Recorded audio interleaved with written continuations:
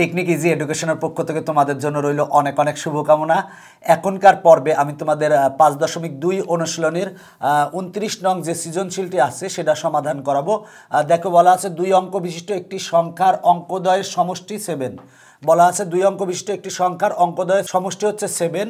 অঙ্কদ্বয় স্থান বিনিময় করলে যে সংখ্যা পাওয়া যায় তা প্রদত্ত সংখ্যা থেকে 9 বেশি। এখন বলা আছে x চলকের মাধ্যমে প্রদত্ত সংখ্যাটি ও স্থান বিনিময়কৃত সংখ্যাটি লিখো। মানে x চলকের মাধ্যমে প্রদত্ত সংখ্যাটি এবং স্থান বিনিময়কৃত সংখ্যাটি লিখতে হবে। তো দেখো বলা আছে অঙ্কদ্বয়ের সমষ্টি হচ্ছে 7। তার মানে আমরা লিখে নেব, মনে করি একক স্থানীয় অঙ্ক সমান x, অতএব দশক স্থানীয় অঙ্ক সমান 7 - x।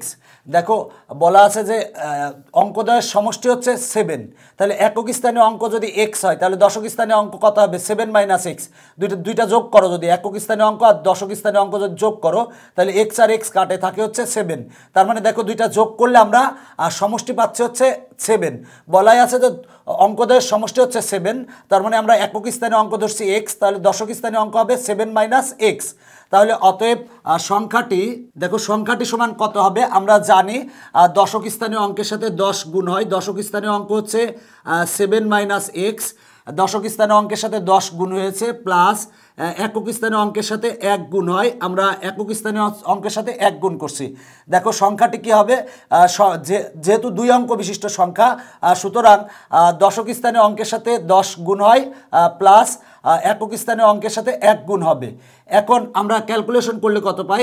10 + 7 হচ্ছে, গুণ করলে হয় হচ্ছে 70, মাইনাস 10 আর x গুণ করলে হয় 10x,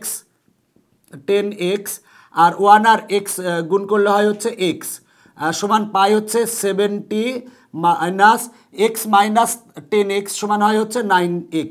বলছিল x চলকের মাধ্যমে প্রদত্ত সংখ্যাটি, তাহলে মানে আমরা প্রদত্ত সংখ্যাটি পেয়েছি 70 - 9x। এবার বলা আছে স্থান বিনিময়কৃত সংখ্যাটি লিখো, তাহলে লিখবো অতএব অঙ্কদ্বয় স্থান বিনিময় করলে সংখ্যাটি সমান হবে। দেখো যে ব্যাপারটা স্থান বিনিময় করবে, বলা আছে যে অঙ্কদ্বয় স্থান বিনিময় করলে স্থান বিনিময়কৃত সংখ্যাটি নির্ণয় করো, সংখ্যাটি লেখো। তাহলে যদি স্থান বিনিময় করে তার মানে দশক স্থানীয় অঙ্ক একক স্থানে যাবে এবং একক স্থানীয় অঙ্ক দশক স্থানে আসবে। তার মানে হবে 10x প্লাস 1 × 7 - x। দেখো যে ব্যাপারটা সেটা হলো যে আমার অঙ্কদ্বয় বলা আছে যে অঙ্কদ্বয় যদি স্থান বিনিময় করে, মানে একক স্থানীয় অঙ্ক যদি দশক স্থানীয় অঙ্কের সাথে আসে এবং দশক স্থানীয় অঙ্ক যদি একক স্থানীয় অঙ্কে যায়, তার মানে যে ব্যাপারটা এক্সটা আসবে, এক্সের সাথে আমার এক্সের সাথে 10 গুণ হবে, আর যোগ হচ্ছে যে ব্যাপারটা 7 - x এর সাথে 1 গুণ হবে। অঙ্কদ্বয় যদি স্থান বিনিময় করে, যদি স্থান বিনিময় হয় তার মানে যে ব্যাপারটা সেটা হলো যে 7 - x এর সাথে 1 গুণ হবে আর 10 এর সাথে x গুণ হবে। এবার আমরা যোগ করলে সংখ্যাটি পাবো। এবার যদি আমরা ক্যালকুলেশন করি তাহলে পাই 10x প্লাস ব্র্যাকেট তুলে দিলে হয় 7 - x ইকুয়াল টু কত পাই? দেখো 10x - x সমান হয় 9x আর প্লাস 7। তার মানে দেখো যে ব্যাপারটা যে x চলকের মাধ্যমে সংখ্যাটি, দেখো আমরা সংখ্যাটি পেয়েছি 70 - 9 ও স্থান বিনিময়কৃত সংখ্যাটি, দেখো স্থান বিনিময়কৃত সংখ্যাটি আমরা পেয়েছি 9x প্লাস 7। এইটাই হচ্ছে অ্যান্সার বের করতে বলছিল, বের করা শেষ। এখন খ নং সমাধান করাবো। খতে বলা আছে সংখ্যাটি নির্ণয় করো। দেখো আমাকে সংখ্যাটি নির্ণয় করতে হবে। তো এখানে শর্ত দেওয়া আছে যে অঙ্কদ্বয় স্থান বিনিময় করলে যে সংখ্যাটি পাওয়া যায়, তার মানে শর্ত মতে অঙ্কটি স্থান বিনিময় করলে যে সংখ্যা পাওয়া যায়, দেখো অঙ্কদ্বয় যদি স্থান বিনিময় করলে আমরা সংখ্যা পেয়েছি 9x প্লাস 7 পেয়েছি। দেখো অঙ্কটি স্থান বিনিময় করলে যে সংখ্যা পাওয়া যায় তা প্রদত্ত সংখ্যা থেকে 9 বেশি। প্রদত্ত সংখ্যা হচ্ছে 70 - 9x, এটা থেকে বেশি হচ্ছে 9। দেখো যে ব্যাপারটা বলা আছে অঙ্কদ্বয় স্থান বিনিময় করলে যে সংখ্যা পাওয়া যায়, আমরা স্থান বিনিময় করলে সংখ্যা পেয়েছি 9x প্লাস 7, তা প্রদত্ত সংখ্যা হচ্ছে 70 - 9 থেকে 9 বেশি। স্থান বিনিময় করলে যে সংখ্যা পাই তা সমান হবে প্রদত্ত সংখ্যার সাথে 9 বেশি। তার মানে এইটা ইকুয়াল টু এইটা হবে। এবার আমরা এখান থেকে ক্যালকুলেশন করে x সমান বের করব। সুতরাং আমরা x গুলাকে এক পাশে নিয়ে আসি, তার মানে 9x আর এটা -9x পক্ষান্তর করলে হবে হচ্ছে +9x ইকুয়াল টু 70 আর 9 আমরা যদি যোগ করি 79 আর 7 হচ্ছে প্লাস, পক্ষান্তর করলে হবে -7, বা 9x আর 9x যোগ করলে হয় হচ্ছে 18x ইকুয়াল টু, যদি আমরা বিয়োগ করলে হয় হচ্ছে, দেখো যদি বিয়োগ করলে হয় হচ্ছে 72 হয়, বা x ইকুয়াল টু হয় হচ্ছে 72 ভাগ 18, এক্সের সাথে 18 গুণ আছে, পক্ষান্তর করলে ভাগ হয়। আমরা যদি এখন কাটাকাটি করি তাহলে অতএব x ইকুয়াল টু পাই আমরা 4।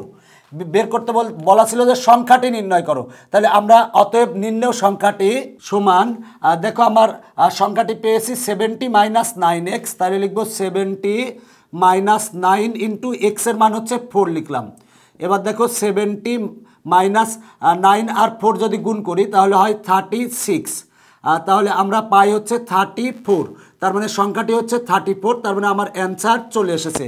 দেখো যে ব্যাপারটা সেটা হলো যে বলা ছিল যে 2 অঙ্ক বিশিষ্ট কোনো সংখ্যার অঙ্কদ্বয়ের সমষ্টি হচ্ছে 7, তাহলে অঙ্কদ্বয়ের সমষ্টি যদি 7 হয় এবং অঙ্কদ্বয় যদি স্থান বিনিময় করলে যে সংখ্যা পাওয়া যায়, এখন দেখো আমরা স্থান বিনিময় করলে যে সংখ্যা পাওয়া যায়, আমরা স্থান বিনিময়কৃত সংখ্যা হচ্ছে 9x + 7, তা হচ্ছে পূর্বের সংখ্যা মানে প্রদত্ত সংখ্যা থেকে 9 বেশি, এক্ষেত্রে ক্যালকুলেশন করে আমরা x সমান বের করছি। এবার x সমান এখানে বসাই দিলে আমরা সংখ্যাটি পাই, তার মানে সংখ্যাটি নির্ণয় সংখ্যাটি পেয়েছি হচ্ছে 34। দেখো আমরা খ নঙ্গে x সমান পেয়েছিলাম হচ্ছে 4, যেটা x ছিল সেটা হচ্ছে একক স্থানীয় অঙ্ক, তার মানে একক স্থানীয় অঙ্ক সমান হচ্ছে 4। অতএব দশক স্থানীয় অঙ্ক কত হবে, দেখো দশক স্থানীয় অঙ্ক ছিল 7 - x, মানে 7 - 4 = 3, তার মানে একক স্থানীয় অঙ্ক পেলাম হচ্ছে 4 আর দশক স্থানীয় অঙ্ক পেয়েছি হচ্ছে 3। এটা হচ্ছে আমরা খ নং হতে পেয়েছি। এখন গ নঙ্গে বলা আছে প্রদত্ত সংখ্যাটির অঙ্কদ্বয় যদি সেন্টিমিটারে কোনো আয়তক্ষেত্রের দৈর্ঘ্য প্রস্থ নির্দেশ করে, মানে প্রদত্ত সংখ্যাদ্বয়ের অঙ্কদ্বয় যদি মানে একক স্থানীয় অঙ্ক যদি আয়তক্ষেত্রের দৈর্ঘ্য এবং দশক স্থানীয় অঙ্ক যদি আয়তক্ষেত্রের প্রস্থ হয়, তাহলে বলা আছে আয়তক্ষেত্রটির কর্ণের দৈর্ঘ্য নির্ণয় করো। তাই লিখবো যে অতএব আয়তক্ষেত্রটির দৈর্ঘ্য সমান কত হবে, দেখো যে ব্যাপারটা দৈর্ঘ্য ইকুয়াল টু হবে 4 সেন্টিমিটার। প্রদত্ত সংখ্যাটির অঙ্কদ্বয় মানে একক স্থানীয় অঙ্ক হবে আয়তক্ষেত্রটির দৈর্ঘ্য এবং ওইটা হবে হচ্ছে সেন্টিমিটারে, বলা আছে সেন্টিমিটারে, তার মানে আয়তক্ষেত্রের দৈর্ঘ্য ইকুয়াল টু 4 সেন্টিমিটার এবং প্রস্থ 3 সেন্টিমিটার। তার মানে একক স্থানীয় অঙ্ক যেটা সেটা হবে ক্ষেত্রটির দৈর্ঘ্য হবে হচ্ছে 4 সেন্টিমিটার এবং দশক স্থানীয় অঙ্ক যেটা সেটা হবে আয়তক্ষেত্রের প্রস্থ হবে হচ্ছে 3 সেন্টিমিটার। এখন বলা আছে যে আয়তক্ষেত্রটির কর্ণের দৈর্ঘ্য নির্ণয় করো। আমরা জানি আয়তক্ষেত্রের কর্ণের দৈর্ঘ্যের সূত্র হচ্ছে √ দৈর্ঘ্য স্কয়ার প্লাস প্রস্থ স্কয়ার। তাহলে লিখবো আয়তক্ষেত্রটির কর্ণের দৈর্ঘ্যের সূত্র হচ্ছে √ দৈর্ঘ্য স্কয়ার প্লাস প্রস্থ স্কয়ার। তার মানে আমরা লিখতে পারি √ দেখো আমরা দৈর্ঘ্য সমান পেয়েছি হচ্ছে 4, তার মানে 4 স্কয়ার প্লাস প্রস্থ সমান আমরা পেয়েছি 3, তার মানে লিখবো 3 স্কয়ার। তাহলে দেখো 4 স্কয়ার মানে হচ্ছে 16 আর প্লাস 3 স্কয়ার মানে হচ্ছে 9, তাহলে আমরা যদি 16 + 9 করি তাহলে হয় হচ্ছে 25, আর 25 সমান হবে হচ্ছে 5, তার মানে আয়তক্ষেত্রটির কর্ণের দৈর্ঘ্য 5 সেন্টিমিটার। দেখো সহজ কথা, আয়তক্ষেত্রের দৈর্ঘ্য দেওয়া আছে, প্রস্থ দেওয়া আছে, কর্ণের দৈর্ঘ্য বের করতে বলছে। কর্ণের দৈর্ঘ্যের সূত্র আমরা জানি √ দৈর্ঘ্য স্কয়ার প্লাস প্রস্থ স্কয়ার, আর তার মানে দৈর্ঘ্য আর প্রস্থ বসিয়ে দিয়েছি, তাহলে আমরা আয়তক্ষেত্রটির কর্ণের দৈর্ঘ্য পেয়েছি। এখন বলা আছে কর্ণটিকে মানে আয়তক্ষেত্রের কর্ণটিকে কোনো বর্গের বাহু ধরে বর্গক্ষেত্রটির কর্ণের দৈর্ঘ্য নির্ণয় করো। তাহলে অতএব বর্গক্ষেত্রের বাহুর দৈর্ঘ্য, দেখো বর্গক্ষেত্রের বাহুর দৈর্ঘ্য হবে হচ্ছে আয়তক্ষেত্রের কর্ণের দৈর্ঘ্যের সমান। বলা আছে কর্ণটিকে মানে আয়তক্ষেত্রের কর্ণটিকে কোনো বর্গের বাহু ধরে, তাহলে আয়তক্ষেত্রের কর্ণের দৈর্ঘ্য পেয়েছি আমরা 5 সেন্টিমিটার, সেটা হবে বর্গক্ষেত্রের বাহুর দৈর্ঘ্য, তার মানে বর্গক্ষেত্রের বাহুর দৈর্ঘ্য হবে হচ্ছে 5 সেন্টিমিটার। বলা আছে বাহু ধরে বর্গক্ষেত্রটির কর্ণের দৈর্ঘ্য নির্ণয় করো। অতএব বর্গক্ষেত্রটির কর্ণের দৈর্ঘ্য, দেখো বর্গক্ষেত্রটির কর্ণের দৈর্ঘ্যের সূত্র জানি √2 গুণ বাহুর দৈর্ঘ্য, তার মানে দেখো যে ব্যাপারটা বাহুর দৈর্ঘ্য হচ্ছে আমরা পেয়েছি 5 আর দেখো এখানে আছে হচ্ছে √2। কর্ণের দৈর্ঘ্যের সূত্র আমরা জানি √2 গুণ বাহুর দৈর্ঘ্য, আমরা বাহুর দৈর্ঘ্য মানে বর্গক্ষেত্রের বাহুর দৈর্ঘ্য পেয়েছি 5 আর এ হচ্ছে √2 এত সেন্টিমিটার। তার মানে বর্গক্ষেত্রের কর্ণের দৈর্ঘ্য হচ্ছে 5√2, এটা হচ্ছে অ্যান্সার, আর আয়তক্ষেত্রের কর্ণের দৈর্ঘ্যের অ্যান্সার হচ্ছে 5 সেন্টিমিটার। দেখো অনেক সহজ একটা অঙ্ক। বলা আছে যে প্রদত্ত অঙ্কদ্বয় বলতে একক স্থানীয় অঙ্ক এবং দশক স্থানীয় অঙ্কদ্বয়। প্রদত্ত অঙ্কদ্বয় যদি সেন্টিমিটারে কোনো আয়তক্ষেত্রের দৈর্ঘ্য ও প্রস্থ নির্দেশ করে, তাহলে আয়তক্ষেত্রটির দৈর্ঘ্য যে খোঁজার ব্যাপারটা হবে একক স্থানীয় অঙ্ক মানে 4 সেন্টিমিটার, এবং আয়তক্ষেত্রটির প্রস্থ ইকুয়াল টু হবে দশক স্থানীয় অঙ্ক। দশক স্থানীয় অঙ্ক পেয়েছি আমরা 3, সেটা হবে 3 সেন্টিমিটার, কারণ সেন্টিমিটারে বলা আছে। এখন বলা আছে যে আয়তক্ষেত্রটির কর্ণের দৈর্ঘ্য বের করো। আমরা কর্ণের দৈর্ঘ্যের সূত্র জানি √অফ দৈর্ঘ্য স্কয়ার প্লাস প্রস্থ স্কয়ার, মান বসাই দিব, বসাই দিলে আসে 5 সেন্টিমিটার। এরপরে বলা আছে যে আয়তক্ষেত্রটির যেটি কর্ণের দৈর্ঘ্য সেটি বর্গক্ষেত্রের বাহুর দৈর্ঘ্য, তাহলে অতএব বর্গক্ষেত্রের বাহুর দৈর্ঘ্য হবে আয়তক্ষেত্রটির কর্ণের দৈর্ঘ্য মানে 5 সেন্টিমিটার। এখন বলা আছে বর্গক্ষেত্রের কর্ণের দৈর্ঘ্য বের করো। আমরা জানি বর্গক্ষেত্রের কর্ণের দৈর্ঘ্যের সূত্র হচ্ছে √2 ইন্টু বাহুর দৈর্ঘ্য। দেখো √2 ইন্টু বাহুর দৈর্ঘ্য বা √2, এই √2 আর বাহুর দৈর্ঘ্য দেখো আমরা পেয়েছি 5, তার মানে 5√2, এখানে রস্য হবে, বাহুর দৈর্ঘ্যতে আমার রস্য দিতে ভুল হয়ে গেছিলো। আর দেখো যে ব্যাপারটা, তার মানে আয়তক্ষেত্রটির কর্ণের দৈর্ঘ্য হচ্ছে 5 সেন্টিমিটার এবং বর্গক্ষেত্রের কর্ণের দৈর্ঘ্য হচ্ছে 5√2 সেন্টিমিটার। এই দুইটা হচ্ছে অ্যান্সার। আশা করি তোমরা অঙ্কটা বুঝতে পেরেছো। দেখো কত সহজ অঙ্ক আসে সৃজনশীল আকারে। তো যদি এইরকম সৃজনশীল আসে, আশা করি যে তোমরা পারবে। এখনকার পর্ব এখানেই শেষ করছি, পরবর্তী পর্ব দেখার আমন্ত্রণ রইল। Bye bye.